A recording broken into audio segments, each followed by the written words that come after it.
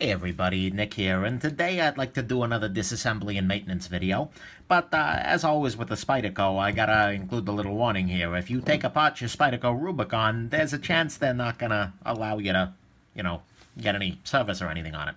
I'm taking a risk here, so you don't have to. Also, I do want to thank my buddy Peter for sending this guy along and very specifically stating that I can disassemble it and tweak any of the knives he sent. That's a nice thing for him, and it represents some trust.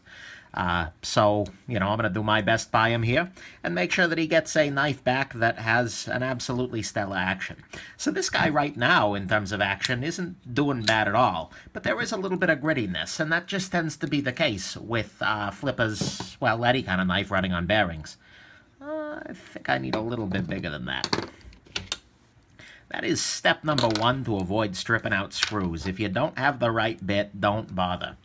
Go get it. And that's why I like my little bit set that I've got a review on. Honestly, just so damn much. There's just a lot of good there. So right now I'm popping out the pivot here. There we go. And pardon the air conditioner. It is hot as heck in here. Hopefully it's not too loud for you guys. Let's see here. Go ahead and stash this guy back here.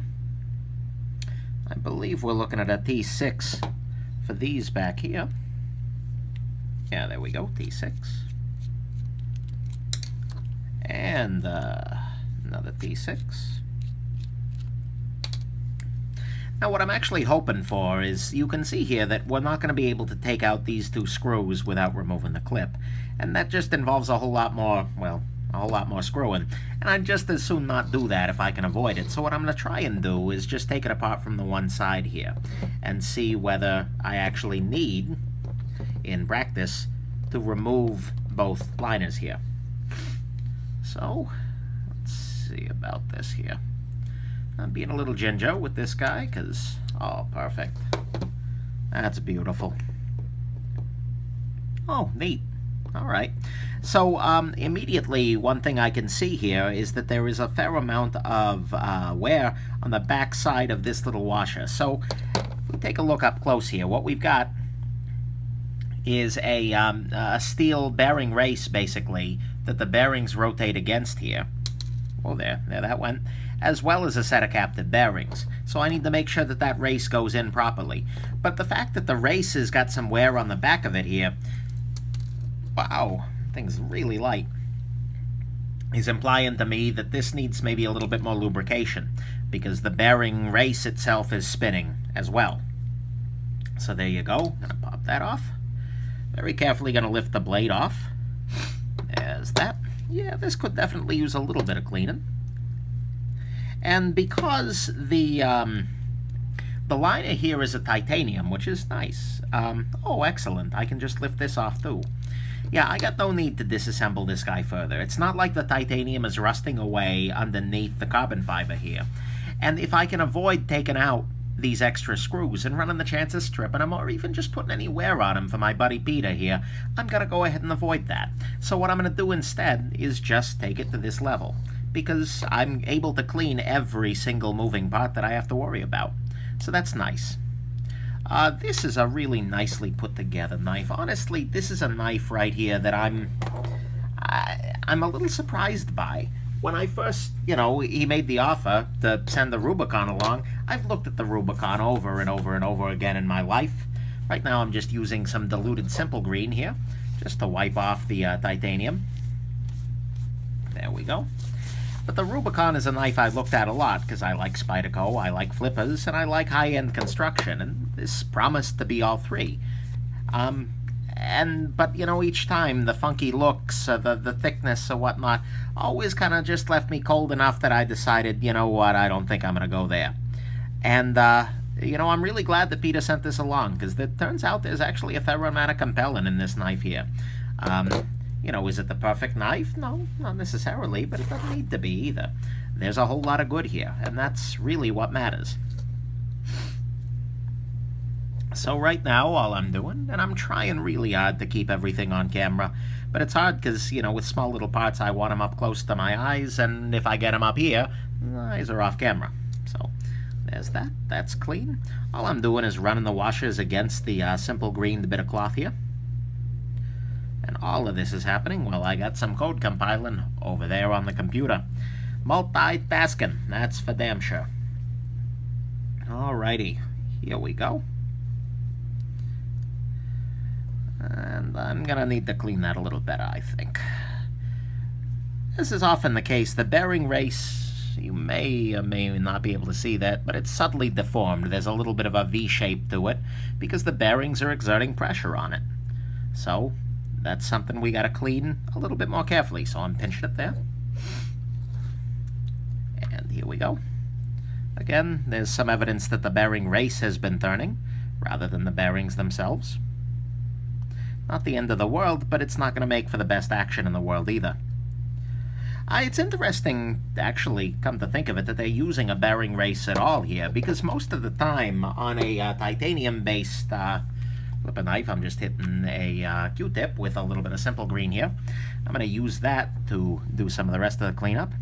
But most of the time on a titanium knife, you tend to just run the bearings against the titanium, and there's no smoothness penalty for doing that. I mean, that's what the Grimsmos are doing. ZT, most of their flippers are running the bearings right on the titanium.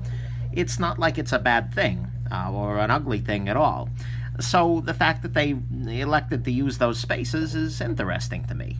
It's not bad, it's just different. It adds a little bit of complexity. Oh boy, this blade's a little dirty up in here. In fact, I'm going to hit that a little harder. So I'm going to use my little Q-tip in here to get to the inside of the pivot, because that's kind of an important area. Man, this knife is kind of a joy. But yeah, actually carrying this guy, yeah, it's a little thick in the pocket. This is kind of a pseudo review. It's a little thick in the pocket. Yeah, it's a little weird looking. But my God, there's a lot of good here. And so I am really genuinely grateful to my buddy Peter for sending this along, and he also sent along some other gems. Well, I'm not saying gem as an official classification, but, you know, he sent along a Benchmade Rift and a Spyderco Des Horn, which is another that I've been really interested in checking out. So I really, really enjoy my viewers. They are stellar, stellar human beings. So, okay, at this point in time, the only thing left to do, I'll wipe off the backspacer because, you know, why not? The orange G10 does have a tendency to attract crud, and especially, I don't know if you can see this, but there's kind of a grooving effect inside the kind of horizontal grooves, and so it's very easy if you scrape it up against something for that to kind of, I don't know about impregnate, that's a little deep, but to get wedged into the G10 there and be ugly for a while. I hit this one more time, and now I'm going to hit the blade. I'm being very careful, of course, to avoid the live edge. I think I've said this before, but straight razor shaving is great preparation for knife maintenance, because you get a very good idea of exactly what it means to interact with an edge on a regular basis. What angles are going to hurt you, what angles are not going to hurt you. Not to go horizontal. Not saying everybody needs to go out there and start straight razor shaving. And honestly, I don't do it all the time. But I do appreciate and enjoy it when I have a chance. Alright, so I've wiped down all the surfaces of the blade, and I've wiped down the area where the stop pin rests. Basically, this knife is now good to go. Well, good to go back together, at the very least. So, go ahead and wipe that down. And you know what? I'm going to go ahead and hit the blade tang with a little bit of frog lube. Not because I'll hit the whole blade. Not because it's going to particularly need it, being S30V and whatnot. But because I want to do a solid to my buddy for sending along a beautiful thing. So I'm just applying a thin coating with my finger here. Again, when you're approaching the edge, always go off the edge and never up against it. This is a dangerous game I play right here. So, there we go. Beautiful. Making sure that I've got a nice coating on the inside there. The one area I'm consciously not hitting is the inside of the pivot, because honestly there's not a lot of need for it. Now I'm wiping it off. There we go. Not a lot of need for it, and it does have the potential to gum up the works a little bit. Perfect. Man, I do like the grind on this guy. I mean, look at that nice swedge. I'm not usually a swedge lover, but oh, this is a pretty compelling swedge over here. Okay, hey, interesting. That actually looks... It's either carbonization, hopefully you can see this, it's either carbonization or a lock bar insert. I think it's just carbonization. But either way, it's fancy. Beautiful. Okay, let's put this guy back together now, shall we? First off, notice that the pivot itself has a flat edge on it, and so we want to make sure that as we insert the pivot, come on, the flat edge is properly positioned. There we go. Pivot is in. Now we're going to drop down a spacer, and, well, spacer, bearing race, whatever. And I'm paying very close attention to the contour of the bearing race. Remember, I said it takes on a V-shaped contour after a while. I'm making sure that the concave portion is facing upwards. Now I'm going to start with the lubrications. I'm not lubricating behind the race here because it doesn't need to be lubricated there. A little bit of it will get behind there, no doubt. Okay, that was a little much. There we go.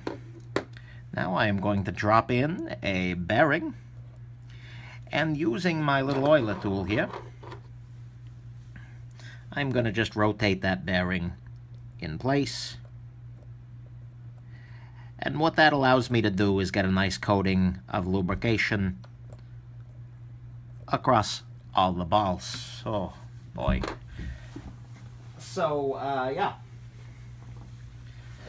Right now, I have everything ready there. It's now time to mount the blade. So what I'm going to go ahead and do on this guy, yeah, I'm going to make sure that the pivot, oh, there, is nicely lubricated. Beautiful. And I'm going to go ahead and run a little bit of lube up in this area here. Mostly trying to spread what's there. But that's just lubricating the detent track. We'll make it slide a little nicer. And there we go. Beautiful. That's more than enough lubrication. I'll be wiping some of it off later, but you know what? Why not? And a little tiny bit here. I tend to run knives wet. Part of that's because I do maintain them regularly. When you run a knife on bearings wet, you run the risk of picking up more dirt and whatnot. And that's a real concern, but the thing is, if you maintain your knives properly, it's not actually a real concern. So on the other side here, I'm gonna do my steps in reverse. So first I place a little lubrication on the blade. Now I'm going to run the bearing a little bit here, get the bearings nice and well coated.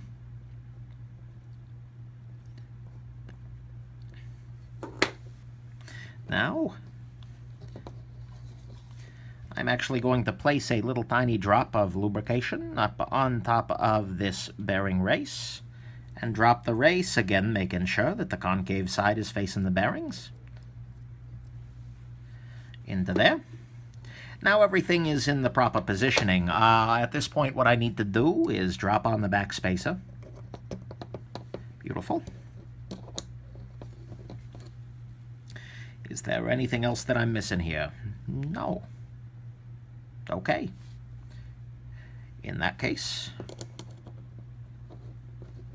I'm going to very carefully and gingerly pop this guy back on. So I'm using the back two holes to align. And again, taking it slow, taking it easy. The backside's popped out a little bit here. There we go. Popped through. Now this is good to go. Hey, excellent. Excellent, excellent. That went pretty well so far. Gonna go ahead and take a little bit of blue Loctite to these screws, not because they're super necessary. It actually was running without any Loctite at all, previously. Just a little tiny dab. Dropping that on there. Making sure not to get any on the carbon fiber. Not that it's necessarily a big problem. You can wipe it off. But, you know, some materials, Loctite, can be a little hard to get off. And this carbon fiber really is beautiful. Spyderco's carbon fiber game tends to be a little weak. I mean, they do like the G10 with carbon fiber coating and whatnot. And, you know, okay, whatever. But this is nice. Polished carbon fiber is just, oh boy, that's luxury. Okay, whoa there. So I have now Loctited my pivot screw to the carpet. I am going to just wipe it off with my thumb real quick, make sure I'm not putting random fibers from the carpet off on there. And dropping my pivot screw in. There we go. Alright, now I don't really have a good sense of how tight this needs to start off at. So I'm going to start retightening. There we go. Okay, the answer is not that tight. So I'm going to dial it back just a hint. Oh man, that's nice. Holy crap. Okay, so blade is centered, which means I'm good to go there. Everything else is together. The stop pin is working. Not a hint of horizontal blade play. Oh yeah, that's nice. And the knife is just, oh, it's running beautifully right now. I like this a lot. This is a great flipping action. Part of it's because the blade is so damn heavy. Part of it's because Spyderco did their homework here. But, yeah, very, very nice action there. Does it drop shut? It does drop shut. This is the smoothest Spyderco I've actually experienced. Which makes sense because it's one of the more expensive ones. But, hey, this looks great. And so this is your Spyderco Rubicon. Put back together, we have crossed your Spyderco Rubicon. And everything looks good on the inside. And I gotta say, that was a pleasure to take apart and put back together. Well done there, Spyderco. Even if you believe that nobody should ever have such of a pleasure. I hope this has been interesting to you, that you enjoy your Spyderco Rubicon if you have one, and that you enjoyed the video, even if you don't. Have yourselves an absolutely wonderful rest of your day. And oh boy, thanks again, Peter, for letting me have that pleasure. Have a good one.